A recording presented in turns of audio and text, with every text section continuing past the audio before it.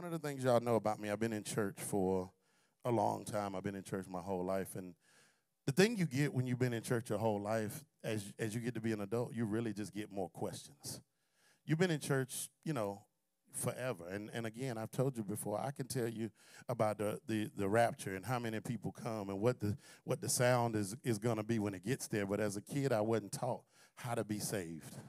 I wasn't taught what it looks like. I wasn't taught what a Christian walk was. I heard stuff all the time, Mother, and I knew the word, but I didn't have a relationship.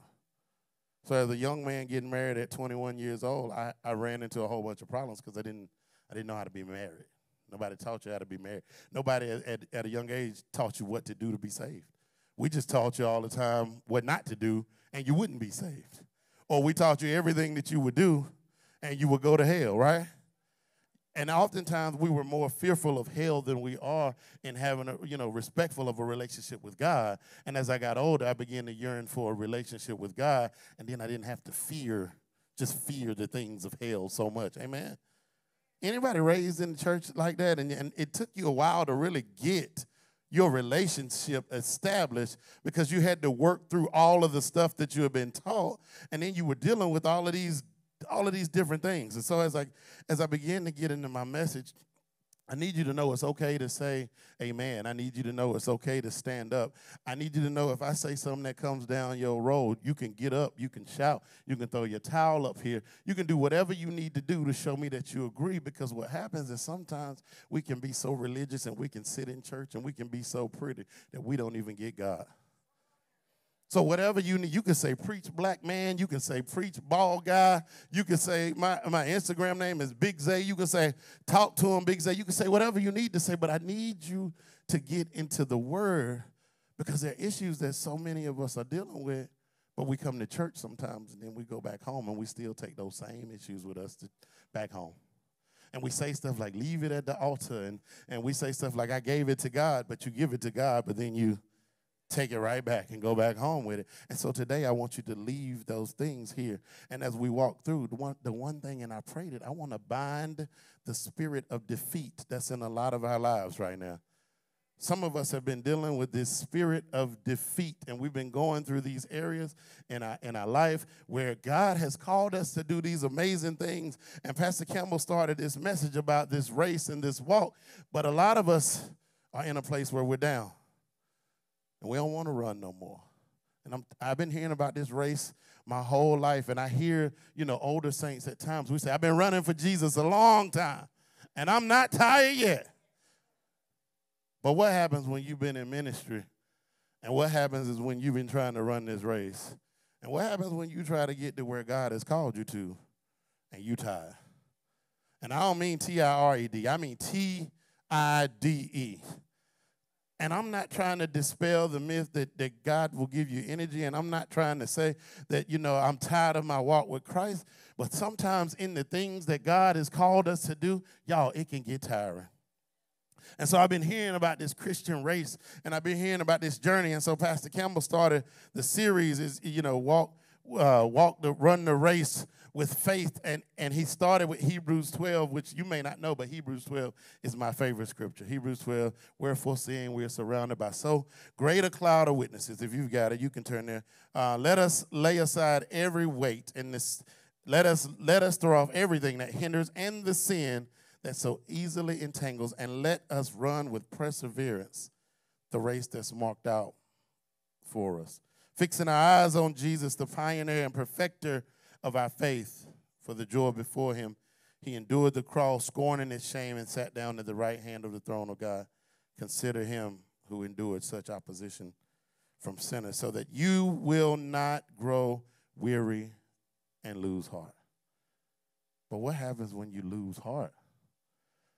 And at 21 years old, I was at my older church, and the bishop was preaching, and I rededicated my life, probably about 19 or 20 years old, because he was talking about this race in here. And I was like, yeah, I want to get started. And many of y'all know Pastor Campbell is, with the church is doing the race. And some of us are getting started, and many of us are just doing the race just because Pastor Campbell asked to do the race. But so many of us aren't prepared for the race. And sometimes you will start a race and you don't even know how to run. I was talking to Isaiah last night, and one of the things that he's working on as a baseball player in college, I like to say, y'all give it up for my son, because he is working his tail off at UNCW. He's working his, but one of the things that he said that he needs to work on and that he's never been taught, he's probably one of the fastest kids. I say kids, but they're grown men out there. But he's probably one of the fastest people out there. But he said nobody ever taught him how to run. So although he's fast, and although he can steal bases, one of the things that he has got to figure out how to do is how to run, and how to run efficiently so that he can do what they've called him to do. How many of y'all know that that's how this race goes, this Christianity, this race that we're on? You've got to begin to learn how to run the race. Because during the course of this race, there are going to be obstacles, there are going to be problems, there are going to be trials, there are going to be situations that if you are not careful, you won't be prepared for it. Amen? So let's read. Let's read. I like a lot of scriptures. That's why I like to know. So I know some of y'all are like, well, he didn't read the scripture like he did, and he told us to sit down. If you have your Bibles, turn with me to Matthew, the 26th chapter. And we're going to read a little bit. Matthew 26. And we're going to go down to the 69 through about 74. And I'm reading from the NIV. So it may read just a little bit differently from you. But we're going to read just a little bit because I need you to get yours out of this word. I need you to get what you need out of the word. And it says in 69, it says, now Peter was sitting out in the courtyard, and a servant girl came to him. You also were with Jesus of Galilee, she said. But he denied it before all of them. I do not know what you are talking about, he said. Then he went out to the gateway where another servant girl saw him and said to the people, this fellow was with Jesus of Nazareth. He denied it again and an oath, I don't know that man. 73 says, after a little while, those standing there went up to Peter and said, surely you are one of them. Your accent gives you away. Immediately a rooster crowed. Then Peter remembered the word Jesus had spoken before the rooster crows. You will disown me 3 times. And he went outside and wept bitterly. So as we talk about this race, I need you to do me a favor. For a title, look at your neighbor and say, I'm down, but I'm not done. I need you to look at somebody else and say, I'm down, but I'm not done. I need you to look right in somebody's face and say, I am down, but I'm not done. And you know what? And whoo, I hope I can speak it the way that God gave it to me.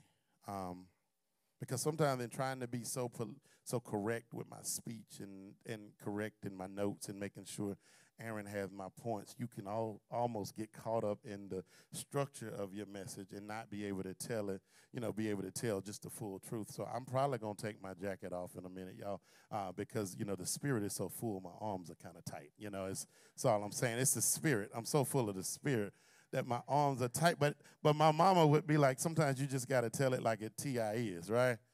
Sometimes you just got to tell it like a T.I. is. And so as Pastor Campbell started this series, y'all, I was so confused because so many times I hear people talking about they've been running with Jesus for a long time, and I'm trying to make sure that I get it right. I'm trying to make sure I understand it. But what happens when, although you're saved and you're sanctified and you're filled with the Holy Ghost and you're fire baptized and you mess it up? What happens when you know what to do? The Bible says those that know what to do and don't do it, it is sin. But what happens when you know what to do, you know how to walk, you signed up for the race, you got the T-shirt, and you started, and you fall? Oftentimes as Christians, we don't talk about the fall. We talk about what you're supposed to do while you're up and how to run. But what do you do when you get to a place where it ain't looking good? What do you do when you get to a place where you are the one that messed up? What do you do when you get to the place where what you heard God say just is not happening? And I began to pray about this thing.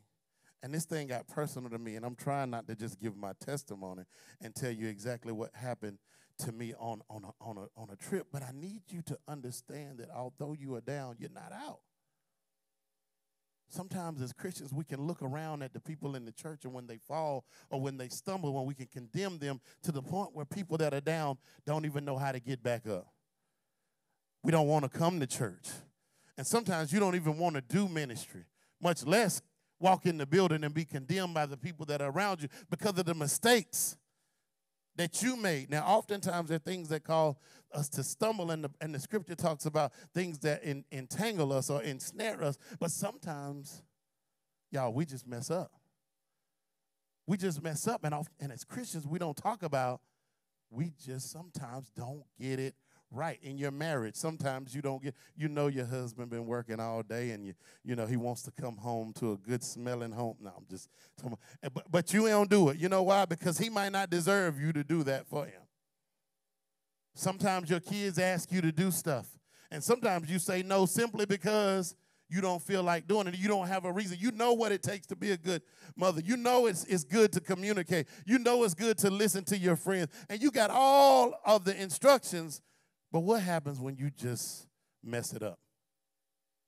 If David was in here, we watch a lot of basketball, and I'll say stuff like, man, he just blew it.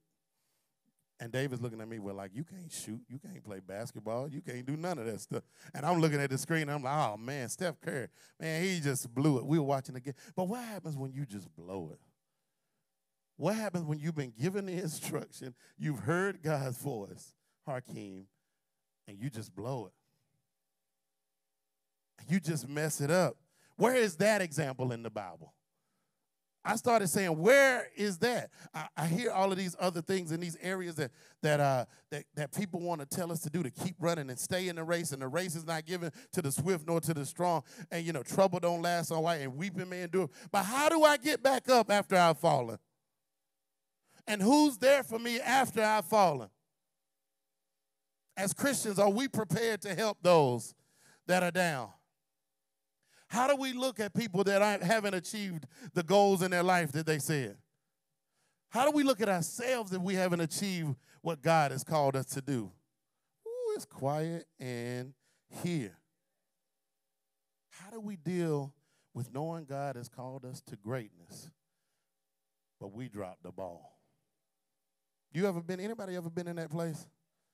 Anybody, show of hands, anybody ever been in that place? Look around. You're not the only person.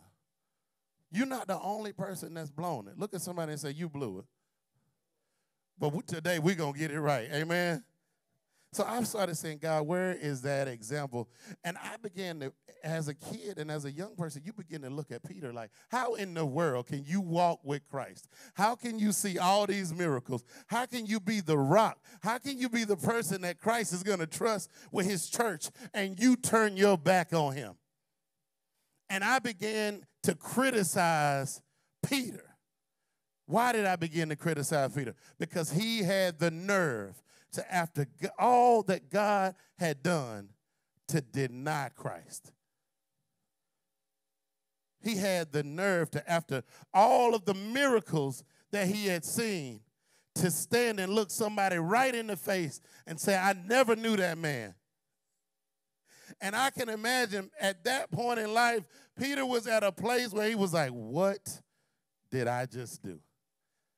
I can't even believe it. How did I make that poor financial decision? How did I mess up in my marriage? How did I mess up with my kids? How did I mess up and cuss that person out in Walmart, even though I'm supposed to be a minister or an elder? Because we were trying to tell them how they were supposed to do better customer service than that, right? So what you do is you cuss people out so that they understand how bad they messed up, right? Sometimes you just got to show people how to get it right. But how do you deal with the fact that you were given something from Christ and you've seen all the miracles? You've walked with God. He's done so much in your life, and you blew it. And so what happens is we begin to judge people just like we judge Peter. If I ask most of y'all in here, what do you think about? What's the first thing that comes to mind when you think about Peter? Most of us will say, yep, he denied Christ. Most of y'all will say, oh, Peter messed up. Most of y'all will say, well, some of y'all might say, well, Peter was reinstated. But most of y'all will say, I just can't even believe that happened. And that's how we look at people in the church when they have issues. That's how we look at people sitting right on your road. That miracle that I just told you to look at, that's how we look at that person when you ain't seen them in 2 or 3 weeks. That's how we look at the person that's at church when they ain't joined your ministry, or when they got to miss choir practice, or even when they haven't achieved the things that you feel like they should have achieved. We look at them and say, how could you do it? You had the example right in front of you. I'm your example. Jesus is your example. How did you mess up? But the thing I need you to think about, I need you to think about Peter. What do you think Peter was thinking in this moment? Has anybody, you don't have to show hands, but how many, have you ever disobeyed God? Have you ever done something completely contrary to what you know God called you to do? And think about in this moment how you felt when it went the way that it went. Anybody ever, don't raise your hand, but have you ever been called to do something? Have you ever seen the miracles? Have you ever known what to do and not done it? Don't raise your hand, because I don't want us to look at each other like we look at Peter. Because my whole life I looked at Peter like, just how dare you do my God like that? But what happens when you're down and out? And think about where Peter was. Think about where you are right now. And some of us are dealing with so many things.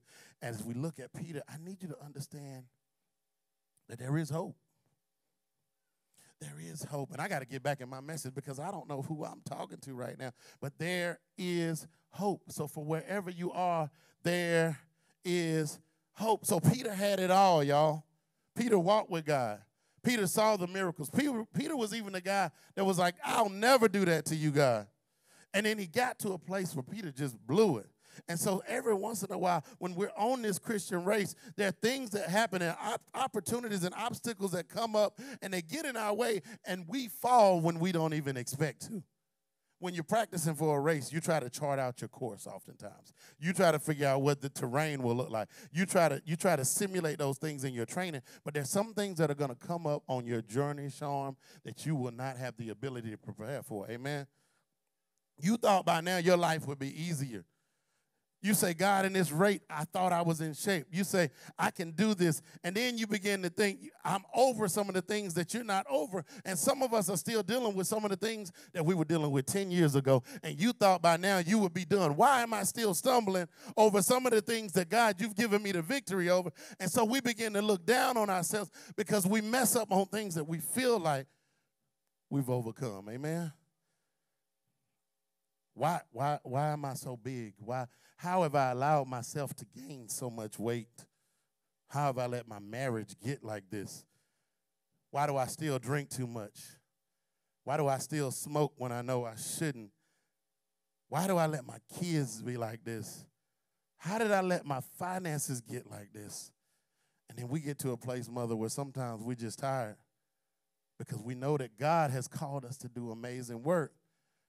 But sometimes the obstacles just keep us down. Look at somebody and say, I'm down, but I'm not done. Look at somebody and say, I'm down, but I'm not done. And sometimes, just like Peter, we get to a place. And the reason I need you to understand it, and I'm talking so much about how we get down, is because by the end of the message, I got to show you that there's some things that Peter did that help us get back up. So I'm not just trying to help keep you where you are, but at some point, we've got to begin to turn the corner in this race, and we've got to get back up. Look at somebody and say, get back up. But sometimes we get so far down, and I know you can't believe this, but we begin to deny Christ. And we don't deny him the way that Peter did. But what we do is we begin to deny the call that he has on our life.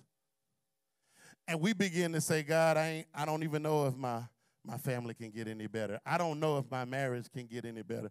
I don't know if I can do the thing that you've called me to. I don't know if I can walk out this walk. I don't know if I can start the business. I don't know. Because sometimes we get so far down that we can't even begin to see what God called us to do. So we begin to deny God's power.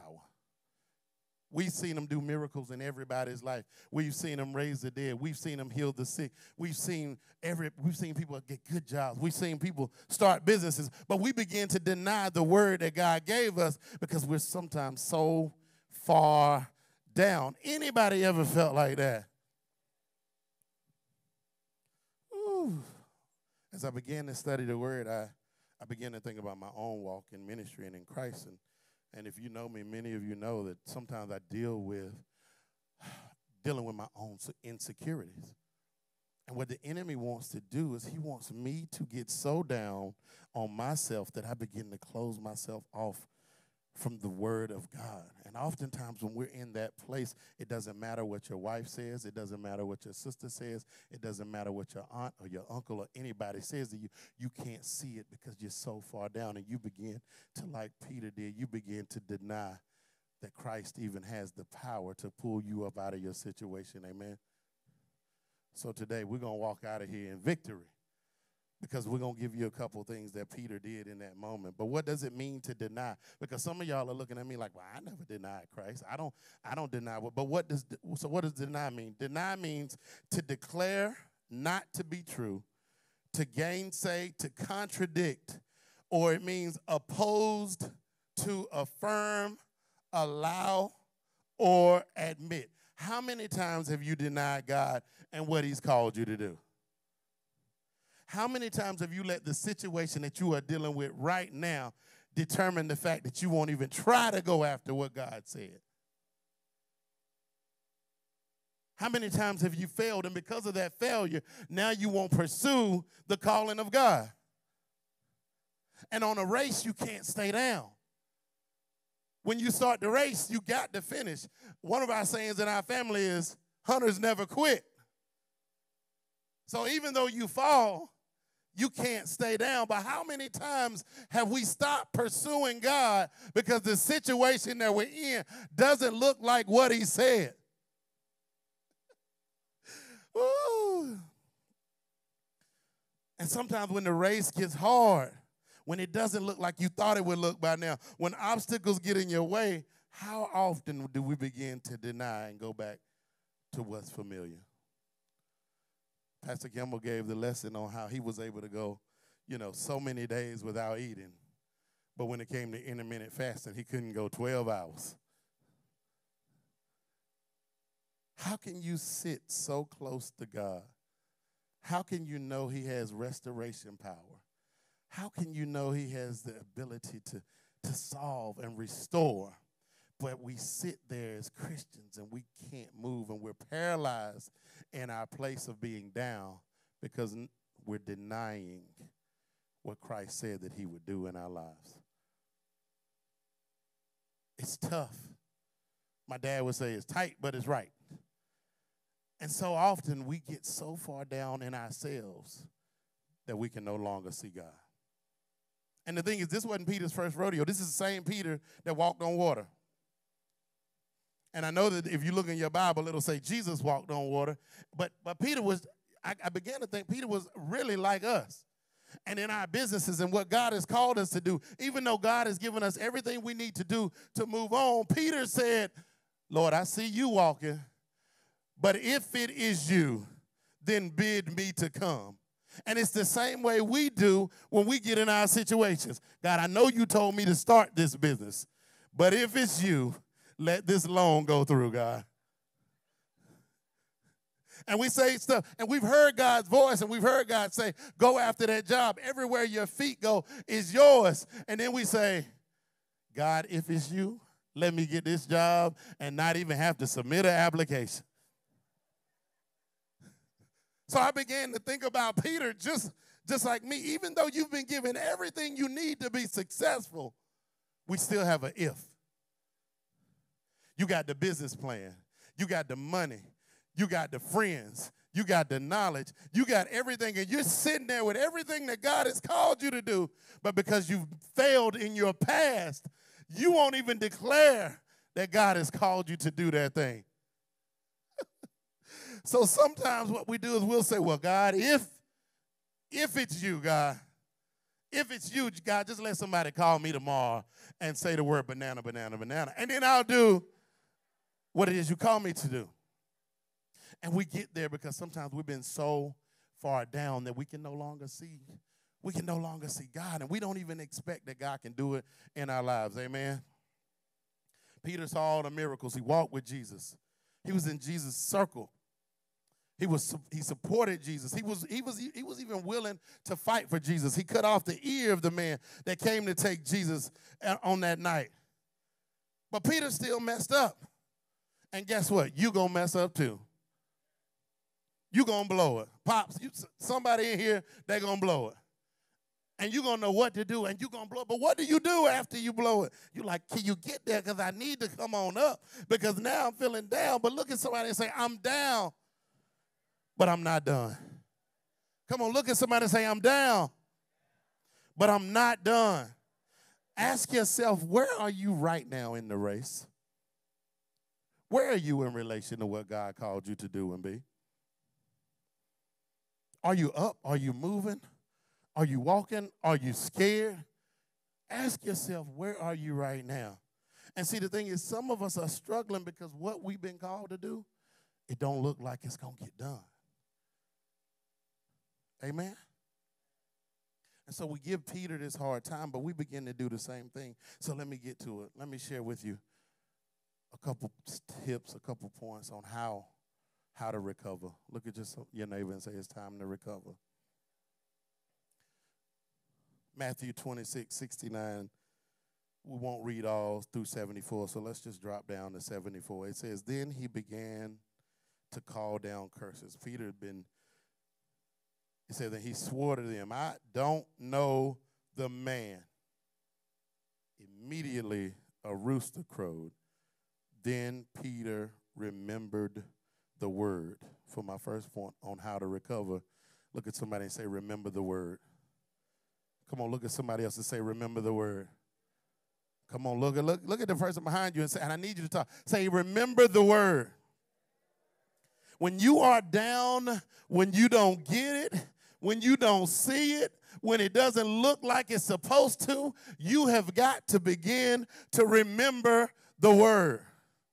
Now, somebody might look at the scripture. See, we're getting caught up on what the word said to Peter, but I need you to fill in the blank on the word that God gave you. So right here it says, then Peter remembered the word Jesus had spoken before the rooster crows, you will disown me 3 times. But you got to remember what God said to you. You got to remember that you're the head and not the tail. You've got to remember that you're above and not beneath. And you can't let the fact that you just blew it and the fact that you're down keep you down. Look at somebody and say, remember the word. Sometimes when you get in that place and you feel down and out, you got to say, what did Jesus say? And that's what Peter did. Now, the funny thing is sometimes we don't remember the word until we done already messed up. You remember as a kid when your mama would tell you don't do something? Soon as you did, and she would be like, well, don't go out there playing with them dogs because that dog might jump over that fence one day. And you be like, oh, mama, I got it. And you go out there and you taking that little stick and you walking along that fence. It's going Y'all don't have fences like that no more. Y'all got the 6-foot wooden shadow box fences in your backyard like Patrick. I'm sorry, y'all. Pat actually has a metal fence, but whatever. And then that dog jump over that gate. Or you get to the point where that gate ain't open, and now you got to take off running to get to your house, and you're like, oh, Jesus, I'm in the race. Because you had forgotten what your mom said. So what you got to do when you get down and you get out, you got to begin to remember the word. Look at somebody and say, remember the word. Somebody just say, why you got to keep telling me to say something, Michaela? Because you got to remember the word. It's so easy to forget what God said to us, Jackie, when we get down.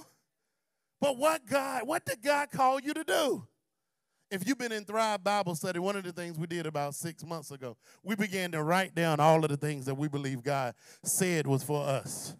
What is that thing that you wrote down that you know God said was going to come to pass in your life? And I know this is easier said than done, but when you get down, even when you blew it, you got to remember what God said about you. Even when my kids get bad grades, I tell them they're intelligent. I tell my kids that they're geniuses, even though it might not look like it, because you got to remember the word. Even when you lost your job, Pat, and I don't mean to give it, you told it already, so I can say it. Even when you lost your job and you was in the place that you didn't even know what was next for you, you had to begin to remember what God said was going to happen in your life. And sometimes we get so far down and we get so beat up that we can no longer remember what God said. And this is what God said to Peter. He said, truly I tell you, Jesus, at this very night before the rooster crows, you will disown me 3 times. But I need you to go back to the verse. I says, then Sharm remembered the word. Fill in the blank. I don't know if you got a pen or paper or notepad or something, but I want you to fill in the blank right now. I want you to write down what you have heard God say was going to come to pass in your life. Because when you get down, it has to say in the book of Psalm 26, 69 through 74, it's got to say, then Psalm remembered the word. Your business will be successful. It's got to say in the book of Tammy 26, 69 through 74, then Tamara remembered the word that wherever I tread upon will be my land. Look at somebody and say, remember the word. Some of y'all ain't writing. I need you to go ahead and write it down. What did God say he was going to do? Because when you get to that place where it don't look good and you even blew up yourself,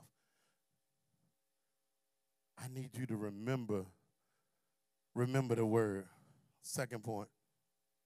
And while we're here, if you ain't got a word, let me give you some words to remember. If you got your Bible, turn to Philippians 4:19. Because if you don't have anything for yourself, and sometimes we haven't heard, I need you to remember these words. Philippians 4:19, if you got it, Aaron. It says, and my God will meet all your needs according to his riches and his glory in Christ Jesus. So if you don't have a word, this is a good one for you to remember. So when you get down, you go back to Philippians 4:19. And if you need another one, let me give you Jeremiah 29:11. And many of y'all already know this. It says, for I know the plans I have for you, declares the Lord. Plans to prosper you and not to harm you. Plans to give you hope and a future. These are words. If you can't remember what God said, these are words I need you to remember while you're on this race. The race ain't always easy, y'all. The race is the race. Y'all know how y'all say this now. The young people, they say stuff like the race is racing. Y'all put an ing on the end of, the race is racing. But the race be racing. Ministry be ministering sometimes when you come up in here, y'all. You say whatever, the saints be sainting, but y'all, the race ain't always easy. And it don't always look like what God said. But that's why God don't give you the middle. He says, I'm the Alpha and Omega. I'm the beginning and the end. You got to trust me in the middle of the beginning and the end. Amen. I'm starting to feel good, y'all. I'm starting to feel, they would say, I'm starting to feel my help coming on. Because, y'all, that race is tough. Well, I ain't got to wait, then. I was just waiting for you to tell me, Jack. That's all I needed. Woo, that was good. Hey, I'm good. Hey, I just needed somebody to tell me to take my jacket off. I'm good. Woo. Man, that thing right there. I feel. Y'all, I felt the weight lifted off. Let's throw that jacket away. That weight, that's the weight that so easily besets us. We need to get rid of that weight right there. But y'all, as we're on this race, here's the thing that I need us to get, and this is The enemy is out here to destroy you, so he will throw in your face anything that he can do to cause you to hinder, to cause you to slow down. Y'all see I can point so much better and everything? I'm sorry, I'm back to my jacket. Michelle said, say one more word about it. Let me tell y'all what Michelle be. No, I ain't going to tell. I ain't gonna. But y'all, seriously, the enemy will throw in your way anything he can to trip you up. And the thing that we don't talk about, or the thing that I didn't learn about when I was younger, when we talked about this Christian race, is that, sometimes you will stumble. Sometimes you will fall. What we did when I was younger, we talked about the people that stumbled and fell. When I was younger, we talked about people that messed up before they got married. What we did is we talked about, people that had issues in their marriage. Or we talked about people that had, we like to say stuff like a baby out of wedlock is what we said when I was a kid. We talked about people that stepped out. We talked about people that had a kid and didn't take care of. And oftentimes we forgot to teach people how to run the race. You're going to fall in the race, y'all. You ever watched one of those triathlons or one of those where the people got to jump over the hurdle and they jump over into the water? Sometimes them people fall and they got to figure out how to get back up. Look at your neighbor and say, it's time to get up. Woo. Y'all, I'm trying to tell you this race be racing. Point number 2, Matthew 26. We're going to keep it right where we are. Matthew 26. We'll go right down to 75. It says, then Peter remembered the word. We already remembered the word. You fill in the blank. Before the rooster crows, you will disown me 3 times. The second point says, and he went outside and wept bitterly. For my second point, you've got to get away from the crowd. You've got to get away from the crowd. So the first thing you're doing, what's the first one? And then what's the next thing? Why do you got to get away from the crowd? You got to get away from the things that remind you of your mistake. You got to get away from the people that keep holding you down. You ever been back to your hometown and the people in your hometown doing the same thing they were doing when you graduated high school 27 years? Sometimes you got to get away from that. Sometimes you got to remove yourself from the crowd so you can hear the voice of God. If you ever been in a race, it's hard to run in a crowd.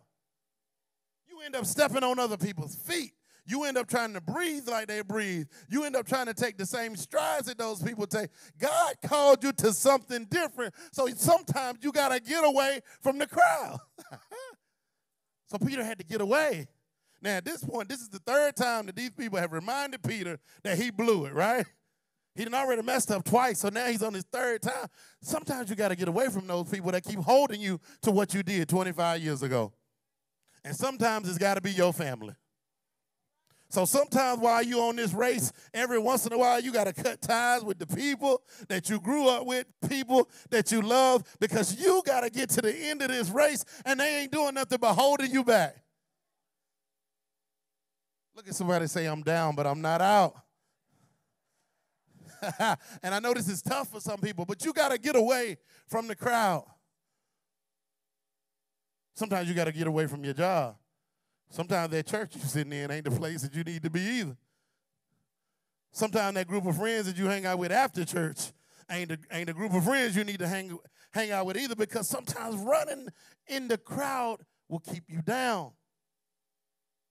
And sometimes the crowd will slow you down. Me and Lex go walking sometimes, y'all, and she be out there getting it. And she running, bow, bow. I be running sometimes too. But it just don't be as fast. In my mind, I be running fast, though. So I'm in the race. It's a long race, y'all. The race, it ain't short. The race is long. My race is different than Lex's race. And that's another point, y'all. While we right here, run your own race. Stop worrying about everybody else's race. You too busy looking at her race and this race, how fast she run. You run your own. Don't be worried about my race. I be running. All right, I'm trying to get back to where I was at.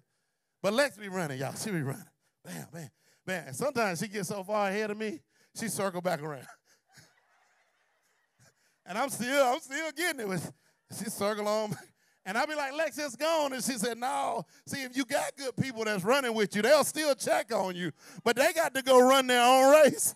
So sometimes Lex got to leave me so she can get what she needs to get. You got to leave the crowd. Look at somebody and say, leave the crowd. Woo, now that's a hard part. Y'all, it's hard. It's hard to cut that crowd loose. You've known them your whole life. You've been with them. These my boys. When I was in the streets, this is who I ran with. Sometimes you got to cut that crowd loose because that crowd will continue to remind you of your mistakes. Woo. And then you got to be okay when you run in your race and somebody leave. Because everybody ain't for you no way. Somebody just waiting for you to fall. You know, I believe, Sherry every now and then, she might stick her foot out when she be running by me because she want to, but there are people that are in your life that may be in your life right now. They don't want to see you finish this race. Look at somebody say, I'm down, but I'm not done. Y'all, my wife will come back just to check, you good? Because when I done ran, the whole mile, I be so tired. And she be like, Zay, you good after this mile you ran? And I be like, yeah, I'm good.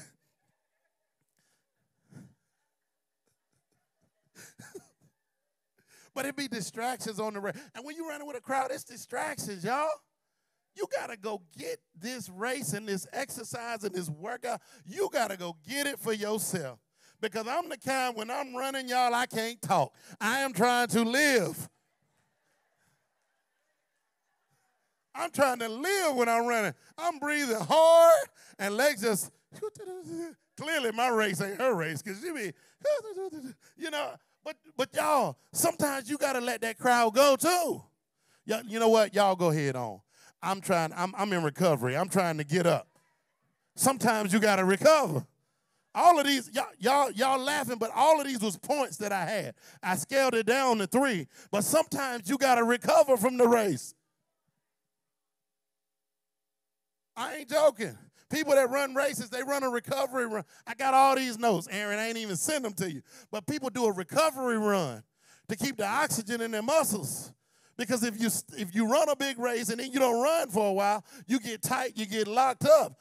They got to run some more just so they can continue their race. Look at somebody and say, I'm recovering. Hey.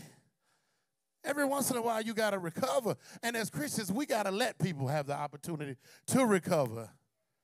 It ain't always in your time. It ain't the vision that you got for me. It's the vision that God has given me. Amen? I'm almost done, y'all. I promise. I'm almost done. Even Jesus had to get away. Matthew 26:36, it says, then Jesus went with the disciples to a place called Gethsemane. I know some of y'all are going to be like, he messed that up. I did. Gethsemane. And he said to them, sit here while I go over there and pray. He took Peter and the 2 sons of Zebedee along with him, and he began to be sorrowful and troubled.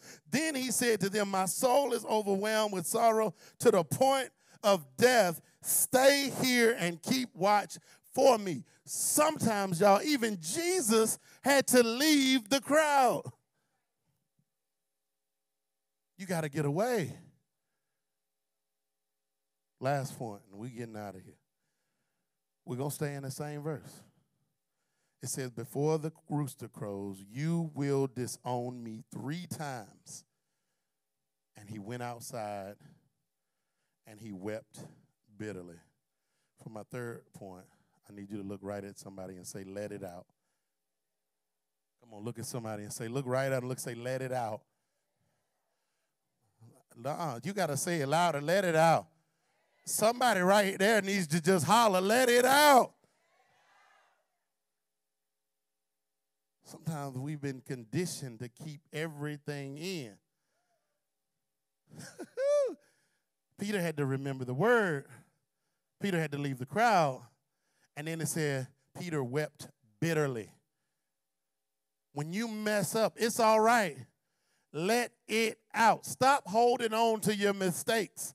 Stop holding on to your problem. Stop holding on feeling like you can't share and get rid of those things. The Bible said that I put those things behind me and I press toward the mark for the prize of the high calling. You can't get to that prize if you still holding on to what's behind you. Whew. There are benefits in crying, y'all. There are benefits in letting it out. Crying is a common human action, and it can be triggered by many different emotions. But crying also detoxifies the body. And there are different types. There are even different types of tears. But crying helps self-soothe. It also dulls pain. It improves the mood. And it asks for support from your other bodily functions. In other words, it can help you recover. Look at somebody and say, let it out. Oh, the last one on crying, it helps you restore emotional balance. Some of us can't even run the race because we won't let out what we've done. You got to let it out. Look at somebody and say, let it go. Let it go. Isaiah 43:18. It says, forget the former things. Do not dwell on the past. Y'all can call Hakeem because I'm about done in just a minute. And we about to roll. Forget the former things. Do not dwell on the past. See, I am doing, look at somebody and say, a new thing. A new thing. Now it springs up. Do you not perceive it? I am making a way in the wilderness and streams in the wasteland. So in closing, let's go over them one more time. Look at somebody and say, I'm down, but I'm not out. Look at somebody and say, I'm recovering. Now let's go over those 3 points. What are the things that Peter had to do after he blew it? He remembered the word. He had to get away from the crowd.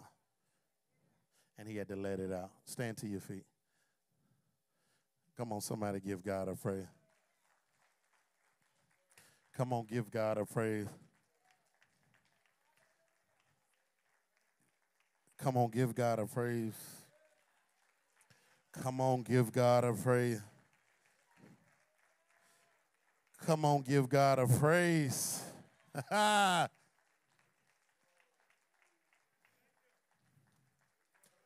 Woo. Y'all, there's some times that as Christians, as we talk about this race, as we talk about this journey, it ain't easy. And oftentimes we compare our journey to other people's journey. But people don't go through the same stuff. You ain't been through the same stuff I've been through. So your journey don't look like my journey. What I've dealt with in my past, you didn't have to deal with. You don't know what it was like growing up in the big city of Henderson, North Carolina. I don't know what it was like growing up in Philadelphia. Or I don't know what you had to deal with. So some of us sit and we look at Peter and we're like, how in the world?